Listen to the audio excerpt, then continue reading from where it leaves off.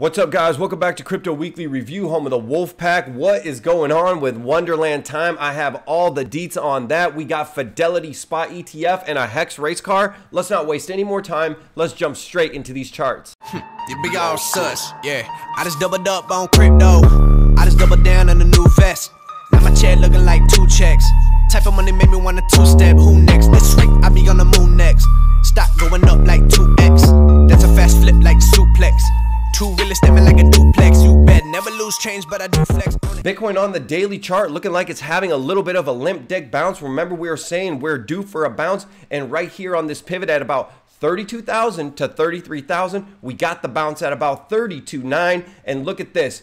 It's like I have a crystal ball, guys. We were saying if we can get above 38.5, we'll start to perk up, but it rejected right there. It poked through. Now it's printing a bearish candle, even though there is some bullish news in the market where Vladimir Putin of Russia, which, let's face it, he is pretty much like the supreme leader, he says that he backs the crypto tax and mining bill. Crypto is not going to be banned in Russia. This is super bullish, but the market doesn't care. The market is watching the NASDAQ. And the NASDAQ is looking like dog shit, and it is respecting the 366 exponential moving average. Remember, that is our last chance before all hell breaks loose. Could it bounce? Yes, it could. But what are the probabilities? Remember the FOMC meeting, the Fed came out and said that they are going to continue tapering asset purchases and conclude in March where it will be raising the Fed's fund rate.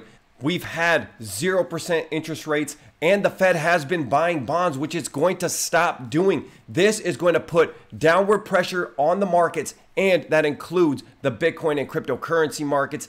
I think the probabilities are down, but this thing could reverse out of nowhere at any time. Let's take a look at Hex. Hex doing the same exact thing. It's holding the 366 exponential moving average, but there is some cool news. The Hex community has raised $600,000 to put a Hex vinyl wrap on a NASCAR Daytona 500 race, and I think it might get accepted. It is up to the team. Right now, it's just a rumor, but it would be a really cool shill, and as long as the car don't crash or like finish or last or something, but that would be hilarious. Imagine the memes if the Hex car hit the wall, but it would get more exposure. So yeah, I mean, that's a cool shield. The Hex community is putting their money where their mouth is, and Hex is a cool project that is probably going to go up in the long term. Ethereum following along in the market, but a little bit weaker than Bitcoin. Bitcoin dominance is going up. As you can see, we have a nice bounce on Bitcoin dominance, and that usually is what happens during a really bad downturn. People leave their high risk, low liquidity shitcoins and they go into something healthier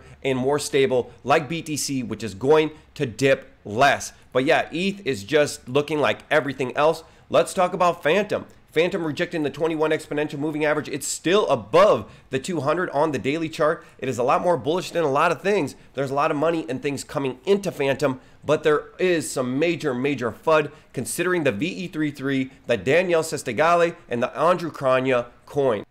On this channel, we were really bullish about Danielle Sestegale and Andre Kranya coming to the Phantom ecosystem, and they were going to absolutely pump and blow it up with this project called VE33, where the NFT airdrops have already come through, but there is some skeletons in the closet with Danielle. His previous project, Wonderland Time, dropped 90%. As $550 million of TVL went missing, and the guy who's in charge of the treasury is this guy, Michael Patron, who is a convicted felon. He was charged and served 18 months for identity theft. They had 1.5 million identities. This guy was also a co-founder of Quadriga CX, which was a Canadian exchange where his partner disappeared with $169 million and ended up dead. Supposedly, he died mysteriously in India and his body was cremated, but for all we know, he's in South America, somewhere underneath a pile of hookers and blow. We have really no idea, but this guy, Michael Patron, who's had plastic surgery and name changes because of his multiple felonies, was in charge of the treasury of Wonderland. And the craziest thing is Danielle knew about it. He says in his personal opinion, he tries to avoid judging people for what they've done in the past. He believed that Michael Patron has turned a new leaf, and now all this crazy drama. And for right now, Time Wonderland and Abracadabra merger has been put on pause, which is kind of funny if they do merge with Abracadabra because poof, abracadabra, your money is gone. There seems to be a lot of that type of magic going on in DeFi, but you can lose fortunes or you can gain fortunes overnight. That's why we do this. Now, Grayscale is considering 25 more crypto assets for investment products. Grayscale is the world's largest asset manager, is considering 25 more crypto assets for investment products. Let's take a look at what they have. We do have Phantom on here. As you know, we are super bullish on Phantom. In here, we have some walking zombies. We got Algorand, IOTA.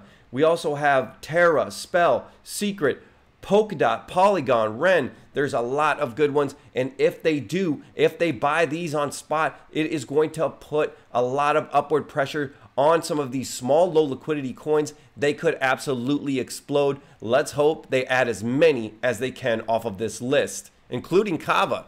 We might have to do a video on Kava soon. Global crypto owners predicted to surpass 1 billion this year. I'm not sure about that. If we go into bear, I think we're going to lose a bunch of them. But the global crypto population increased by 178% in 2021, rising from 106 million in January to 295 million in December, the analysis shows. Okay, yeah, so we're talking about another 3x to get into the billions, but we're talking about big numbers, though. We're talking about big numbers, and as the curve goes up, it's harder to get. If we are not in a bull market and new all-time highs, I just don't buy it. But I would love if 1/7 of the global population was into crypto, and eventually maybe even 100%. There is a lot of room to grow, but in 2022, I'm a little bit doubtful right now. Let's look at the charts. Give me some bullish price action. Let's regain the daily uptrend, and I would change my mind. The SEC rejects the application for Fidelity-wise Origin Bitcoin Trust Spot ETF. Basically, Gary Gensler is against anything that will create demand for physical Bitcoin. They will only allow derivatives-based ETFs, basically only paper trading, because if they do allow a spot ETF, Fidelity will have to back up their trades with physical Bitcoin, creating buy pressure, but also all these other funds that are trying to get spot ETFs will likely have to get approved, making a cascading effect, and they do not want to pump Bitcoin any higher. They will do anything they can to suppress it. All right, guys, let's take a look at the NASDAQ right here on the 4-hour chart. It did close up 2.8 points, but Bitcoin is looking bad. Here we go on the 4-hour chart. Looks like we have rejected the 21 exponential moving average. Right here on the 1-hour chart, you can see we did take out this low. It just wicked through it, but I think that we have some further downside to go. Can it turn around? Yes. Remember, there are no certainties. There are only probabilities, and the probabilities are down, especially if we took out this low. The markets look weak. I'm expecting us to do a retracement here. I'm expecting us to come back down here to the 34,000 area. Remember, we're super highly correlated to the NASDAQ right now, so if that can rebound tomorrow, I think Bitcoin will follow. Anyways, guys, that'll be it for this video. Thank you for watching. Like and subscribe. Join the Wolf Pack, and I'll see you on the next one. Peace.